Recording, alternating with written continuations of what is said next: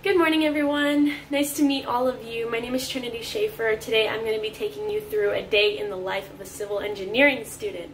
First, I gotta do something with this hair, wash my face, brush my teeth as my normal morning routine, so I will be back in just a second. Alrighty, so now that I've gotten myself cleaned up a little bit, it's time for me to head off to work. I currently work as an intern in a nearby civil engineering firm, and obviously I can't take video in a very quiet office, so instead I'm going to show you some pictures and videos of what my day-to-day looks like in that office. Got the outfit, and we are ready to go. Okay, so first, this is what my desk looks like. I have my pictures set up. I've got two monitors because we're extra fancy. I've got, on this next picture, I've got my plants, I've got my drink, I've got, of course, my coffee cup because that is just mandatory. And then on this next picture, I also have a picture of when I was working on what's called a tree survey, which means basically that our site had some trees on it. We need to determine if we need to save those trees and relocate them or just clear them out, make sure that we preserve nature as we should. On this next picture, I am actually on the site, so of course my outfit looks a little different depending on if we're going on a site visit or not. This does happen on occasion for us civil engineers, especially if you choose to work in something that requires a little bit more of involvement with construction. On this next one, you're going to see a big tunnel that leads to a big pipe. I could stand inside that pipe comfortably. You probably could too, unless you're like super tall. And then I'm going to go ahead and show you a video of what one of my site visits looked like when I was standing on top of a 4-story building.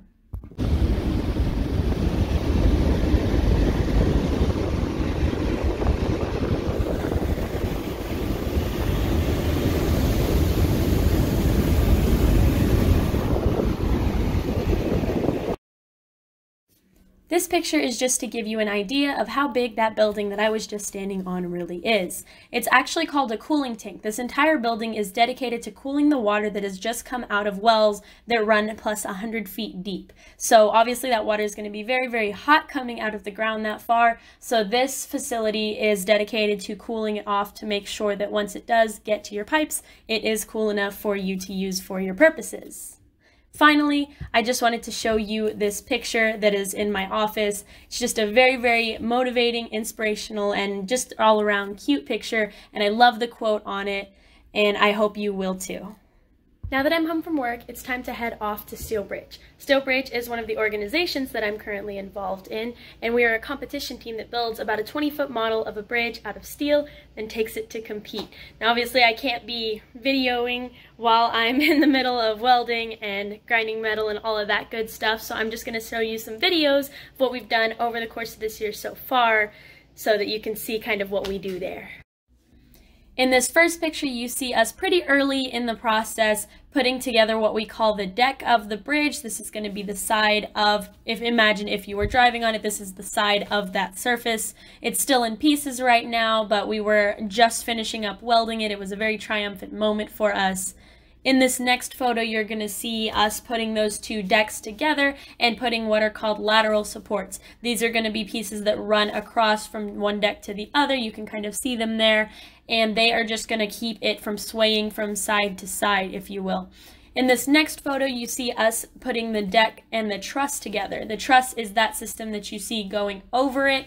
This is going to help with what we call load transfer, which is basically the weight we put on the bridge. It's going to help that weight be distributed to the legs, or the footings as we call them, and then into the ground.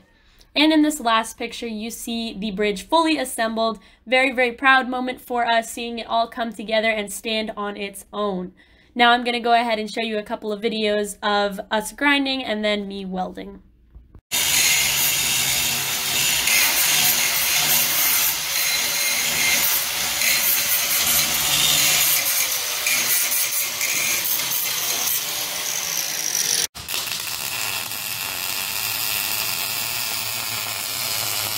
So now that I'm home from bridge, it's time to do some studying. Now incidentally, I have an exam today in my highway class, so I'm going to go ahead and knock that out next. I'm going to show you a little bit of my study environment, what that looks like, and what it looks like when I sit down to do work. So, of course, I have my laptop. I'm on Blackboard, which is the platform we use for all of our classes. I actually have a nice little list of all my courses here. I path to my highway class, which is the class I'm taking that exam for, go to my content page, I can find all the stuff I have to do, and specifically the midterm. So I am allowed to use my notes on this exam, so I got my textbook out here and ready. A little highway engineering and traffic analysis textbook. I have my engineering paper. Now, one thing I do want to highlight while I'm here is engineering paper is so helpful to us engineers. It's very nice. It's a gridded paper, but the grid is very light, so you can still see your writing. It's a great paper to work with. It actually it gets me a little bit more into that studying mentality whenever I see my grid paper. It's like my engineering paper, I know it's go time, let's get some stuff done. A little bit of what it looks like once I've worked on it. See, I can write. If I need to make graphs, I can definitely do that, diagrams, etc., so on and so forth. So get yourself some engineering paper.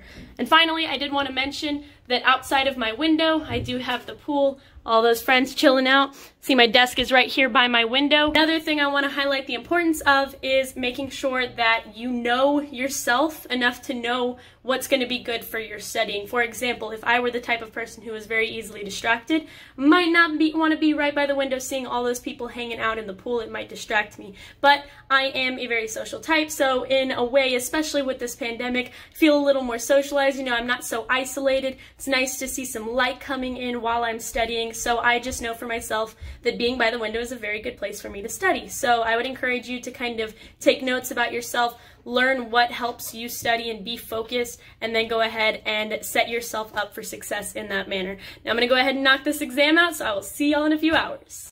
Now, another thing to keep in mind is that it's very important to not lose touch with your relationships once you get into college. It's very easy to feel a little bit overwhelmed and to kind of skip that phone call home or do different things that are kind of pulling you away from your relationship as you focus on your career and your success. But it's important to take time for yourself and, of course, to take times for those you love. So I'll be sending a letter to my boyfriend who is currently in officer candidate school for the Navy, and then right after I'm going to be giving my parents a call asking them how their day was just to check up. Hey guys, so now that I'm done with my exam, I've actually come downstairs to hang out with some of my friends in our room where we have pool, ping pong, all kinds of stuff like that. Another thing to mention is that it's very important to take some time for yourself and just have a good time during college. So make sure that you are setting aside that time to socialize, do whatever you need to do to keep yourself in a nice mental state, because that is important to your success as much as studying is. Alrighty y'all, now it is officially time for me to get some sleep. I hope you enjoyed this video. I hope it gave you some insight into what it's like to be a college student studying civil engineering, and I hope it gives you some guidance as to your college experience and some help kind of navigating those waters as you transition into college.